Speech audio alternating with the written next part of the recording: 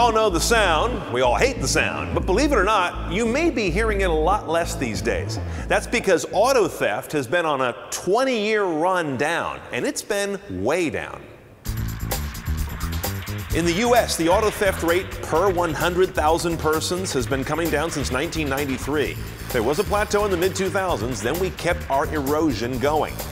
And the total number of thefts has roughly halved since 20 years ago. In the UK, vehicle theft is down from 600,000 a year in '91 to just over 100,000 cars stolen in 2011, a dramatic drop. And overall, across the G7 countries, auto theft way off.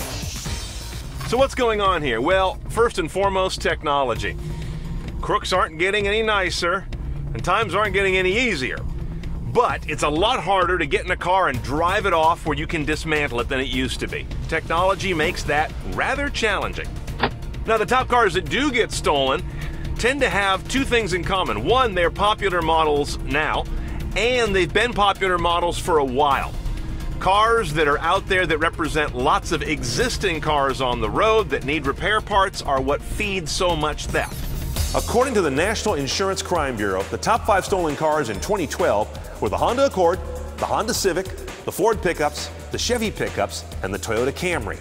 Combine with that the fact that we are driving the oldest fleet ever in the U.S. We're at about 11.4 years right now is the average age of a private vehicle on the U.S. roads. R.L. Polk, I don't think has ever seen it that high, partly because of the recession. So that creates a huge base of used cars out there for which either unscrupulous repair shops or unknowing parties are buying up stolen parts. The other thing that stolen cars tend to have in common is being unlocked with the keys left in them. Yep, believe it or not, that's about 40 to 50% of all stolen car reports out there. So it pays to double check that you at least have your keys with you, if not your car locked and the windows up.